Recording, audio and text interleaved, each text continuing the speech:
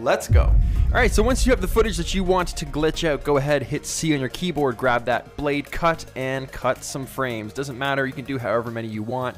But the key here is to make a few so that we can delete every other frame to make kind of like a strobe effect. So make it scattered and sporadic. We'll add an extra one here so that we got a chunk of 2. Perfect.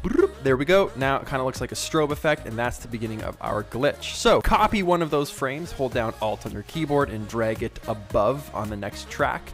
And then what we're going to do is go over to Effect Controls for that frame, drop the opacity a little bit, and then we're going to slide that frame over so it kind of makes like a second body, which looks kind of like a glitch effect. But that's only one frame, so we need to do it again.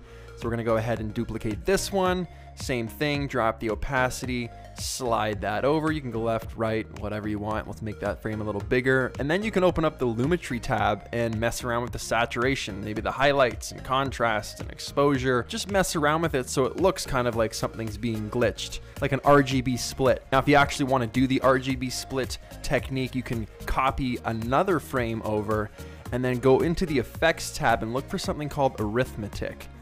You're going to grab that and you're going to apply it to the frame, and that's going to give you your red, green, and blue separation channels. So change this operator over to max. Let's drag the red value to 255, but we need to change that blending mode to linear dodge add. And then when we move that over, you're going to see that red channel staying the same. Next thing to do is add sound. Drag that onto your timeline and then just trim it down to fit the specific spot where you've glitched out those frames. Drop that down a little bit, turn that up so we can hear it.